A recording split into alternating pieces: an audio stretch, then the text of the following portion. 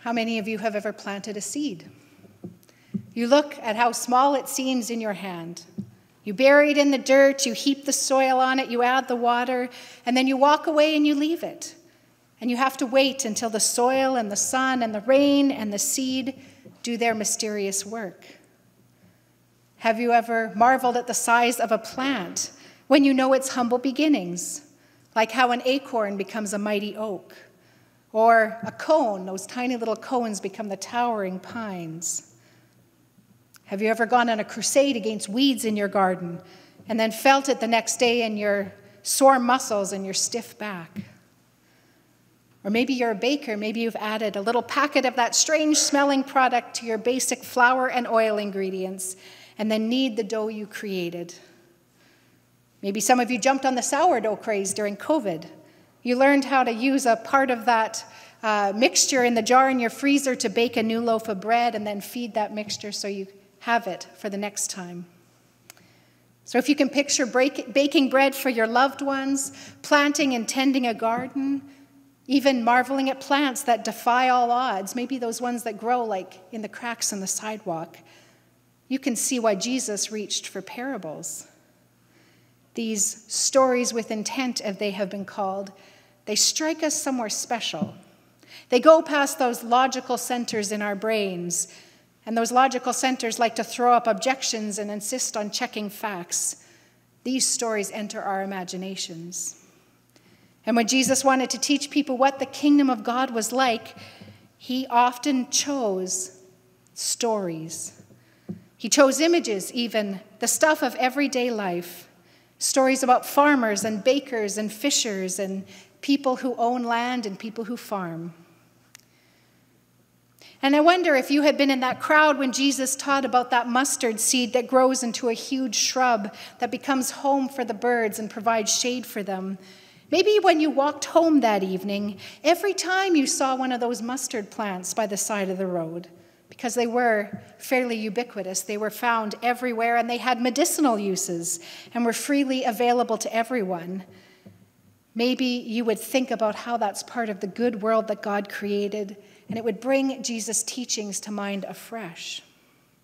Or the next time you went into your kitchen and pulled out your flour and oil to bake for your household, you'd be reminded about how Jesus said that little piece of leaven would work its way through the dough. It's estimated the number of measures that that parable talks about is roughly 60 pounds of flour. So if you baked bread with that much flour, you can imagine it isn't just going to feed your family. You would have enough to share with others. And in this way, Jesus leaves us with his teaching with something that lasts just a little bit longer than a set of prepositions. Or if he'd given us all these teachings in a bullet point form and said, take this home and study it. Klein Snodgrass, who wrote a comprehensive book on Jesus' parables, says this: the importance of the parables of Jesus can hardly be overestimated. At no point are the vitality, the relevance, the usefulness of the teachings of Jesus so attractive or compelling as a good story. Children and adults don't say, tell me some facts. They want a story. Stories are inherently interesting. Discourse we tolerate, a story we attend. Stories entertain, inform, involve, motivate, authenticate, and mirror our existence. Apart from personal stories, said Snodgrass, apart from personal experiences, stories are the quickest way for learning. So Jesus' stories are a gift from God. And with that, let's turn to one of them, at least, in this Matthew chapter 13. All three of the stories that Jesus told in the chapter that we read, they address an important problem. And I think many of you would agree that it is a problem. You see, when Jesus began to preach, he told everyone, repent, for the kingdom of heaven has come near. Jesus said God's kingdom is nearby. It's at hand. It's so close we could reach out and touch it. We believe that Jesus not only spoke about and announced God's kingdom, but that Jesus in some way brought God's kingdom to earth when he lived his life, as he ministered, even through his death and his resurrection. And yet, We look around and we see all the things around us that are still wrong. And we think this surely does not reflect what life is like when God is the king. Evils of all kind still exist, and sometimes they seem to be growing and even flourishing. We know about all the ways that life does not match our expectations, the way that things are frequently unfair or difficult or frustrating or hurtful. We know that we struggle and suffer as part of being alive and being a human being on planet Earth. And many things come to mind. Even aside from terrible natural disasters such as those earthquakes in Syria and Turkey, the images that are broadcast from those just break our hearts, and we don't know what to do in response to such suffering. But even in addition to things like that, we all know that sometimes the system is rigged, that racism and sexism and classism and every kind of ism you can imagine are still alive and well and flourishing among us, even though there have been people who are educating and writing books and marching and working hard to change those things. The slavery we thought that we had eradicated has turned into human trafficking that still infects our entire world. And not to mention the fact that there's so much infighting. People that we identify with, other Christians, seem to fight with one another more than they fight with anyone else. And of course, you all know the tensions in your own hearts. The difficulties and the wrongs and the worlds out there exist alongside the wrongs that are visited to us on smaller scales, like when our health falters or fails or gives us a scare, or a family member is suffering and we're powerless to help them. We feel the unfairness of the hiring practices of a company we had hoped to work for, or we experience job loss, or we rail against the unequal distribution of resources and the wealth gap between the rich and the poor, or we find that our dreams dry up without them ever having to come to pass. Sometimes the relationships we counted on fail us, or we have to accept that economic hardship isn't all that far from most of our households. There's so much in the world that is difficult, and sometimes it's even downright evil. And you know, it exists side by side with the good and the wonderful and the awe-inspiring and the heartwarming. As Kate Buller loves to say, life is so beautiful, life is so hard. And then when we look at those hard parts, we begin to wonder if the kingdom of God that Jesus announced and described as right next to us, so near we could reach out and take hold of it, we go, is it as near as Jesus taught it was? We begin to wonder if the money we give to fight poverty really matters when corrupt governments steal aid, or we're disillusioned when another faith leader is ensnared in abuse allegations or embroiled in monetary scandals. And this isn't just people who call themselves Christian, these are Christian leaders. We grieve when people who taught us about the faith seem to fall victim to the next conspiracy theory, or they manage to conflate loving their country with loving Jesus. The weeds of the world are so overwhelming, aren't they? Sometimes it's hard to wonder how we could say, this is my Father's world. If every person on this planet is, as we affirm, created in the image of God, and God only uses good seed to sow, as we like to say, God never makes junk. If Jesus came to announce that the good news that the kingdom of heaven is so close that we can live it right now, then why does the world have so many problems? Why are our churches such a mixture of the good and the beautiful and the judgmental and the hypocritical?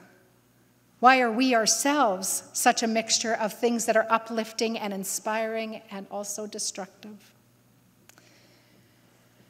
Well, Klein Snodgrass writes that all three of the parables that we read this morning deal with that very question. The mystery of the kingdom, as he puts it. The fact that the kingdom is present, but in an unexpected way. The implicit question behind all three parables, he says, is can the work of Jesus and his small group really be the kingdom when so much else is wrong? And if we focus especially on that first parable, the one of the wheat and the weeds, the question behind that parable specifically is, how can this be the kingdom if evil is still present? Jesus tells the story. The kingdom of heaven is like a person who sows a field. The crop that person sows is good seed. So far, so good. But at night an enemy comes and sows another crop, a crop of weeds in this field of good wheat. And what's more, those weeds are nearly indistinguishable from the good crop that has sown there. And that's when the servants of the field's owner notice that something is wrong, when it begins to sprout and grow. There's this thriving crop, but right alongside it and mixed in with it is another plant that they don't want. And in fact, most commentaries said the plant that they referred to is toxic. And right there, actually, we have a pretty good lesson that is sometimes overlooked in commentaries on this parable, but I think we need to be reminded of it anyway. Again, from Klein Snodgrass, he says, the parable helps us to address our consternation that evil is still at work and that life is not fair, even though Christ and his kingdom have come. God is not the only one at work, and not all actions in the world can be attributed to God. God often gets blamed for every event that occurs, but God is not the cause of every event. So evil is real. And not all things in this world can be attributed to God or to God's will. That's one thing we learn about this picture of this field that had good seed, but this enemy comes and adds hostile contributions. And now what we have before us is a mess, brimming and alive with both good weeds, or good plants, and toxic weeds. And so we stand in the place of the owner of the field and we look at this mess of wheat and weeds before us. And the servants that we have hired to look after the field demand an answer. What do we do about this? Rather unexpectedly, the owner of the field says, let it be. Let them grow together. If we aggressively eradicate the weeds, we risk the health of the plants that we actually want to grow. And in this story, we learn something about the nature of the kingdom of God. Now, when you're confronted with parables, one key to help you understanding them is to think about who in the story or what in the story you might identify with. I think that's a helpful question when we look at this parable in particular. Many of us, I would wager, probably put ourselves, I'm not going to say the shoes, I'm going to say in the roots of the good plants. We're the wheat, right? And for good measure, we could probably identify the bad and the harmful weeds out there, can't we? Maybe I should just speak for myself here. But I freely admit that as I mulled over this passage this week, that is the move I almost always made. Obviously, we think we are the good people. We know what's what. Our opinion about the world is the right one, and we have found the way to the good life. We are the children of God's kingdom. Well, I do think that's true. But the danger of holding that point of view, of course, is that then it becomes really obvious if I am the good wheat, then anyone who's different than I am, people who hold different political opinions perhaps, people who practice their faith differently, people who live differently, well, they are what's wrong in the world. They're obviously the weeds if I am the wheat. But I wonder if there's maybe a more valuable identification with this parable that we can make. Now, later on in the parable, Jesus' disciples come to him and they ask him what this means. And he offers them an explanation. And this actually isn't all that common. Of all the parables that Jesus told, he only explained 3 of them. But this is one of the 3 that he explains. And when Jesus explains the parable, he actually identifies all the elements: the sower, the field, the good and the bad seed, the enemy, what the harvest is, and the identity of the harvesters. But the one element that Jesus doesn't name is the slaves, the ones who notice the presence of the wheat and the weeds alongside one another and ask the owner of the field what they should do. I wonder if we could gain more by seeing the story through their eyes instead. If we do this, then maybe it makes us easier to understand what we do when we encounter things that we consider evil in the world. Lutheran preacher Caroline Lewis writes this: "This parable is a description of reality that we'd rather not admit. Can't God do something about the enemy? And now? What good is God anyway if God can't see to it that evil is eliminated?" she asks. Well, the parable of the wheat and the weeds, she says, is not told for the sake of action, but for the sake of honesty. She says our presence in the world as Christians is not about a full-blown plan to rid evil at every turn.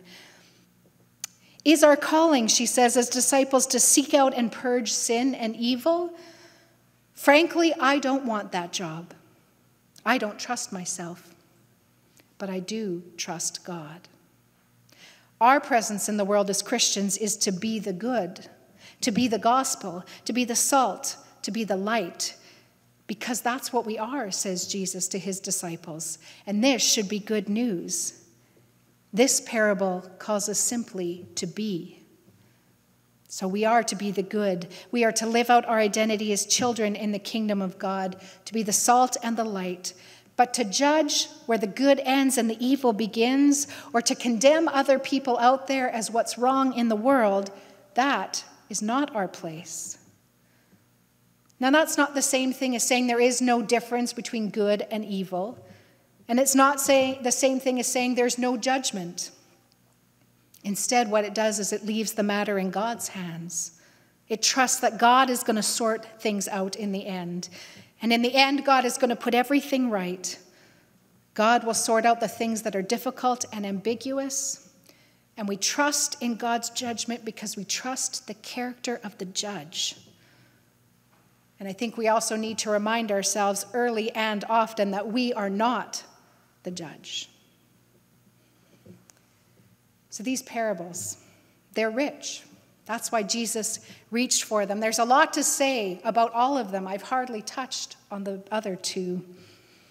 But perhaps it's enough just to get those pictures in our minds so that we can reflect on them and return to them. I did want to leave you one thing to think about, to chew on as you go this week. And this particular thing is a minority opinion. It only came up in a couple of the commentaries, but it was an interesting thought. So I said it before you. You can decide whether or not you think it is worthy. You see, when the wheat and the weeds are gathered and bundled together and the weeds are burned at the end of the parable, we see this as a negative thing. It's usually a punishment, we think. But some authors wonder if maybe it wasn't quite as negative an image as we think. And this is how their argument goes. The weeds are put into the fire. Now, at that time, fuel was hard to come by. It wasn't as abundant as going and chopping down a tree in the forest and fueling the fire. You needed to really look for it. The weeds become a valuable source of fuel, and they're cheap as well. Fuel for the fire would cook food. It could heat your house. It would benefit people.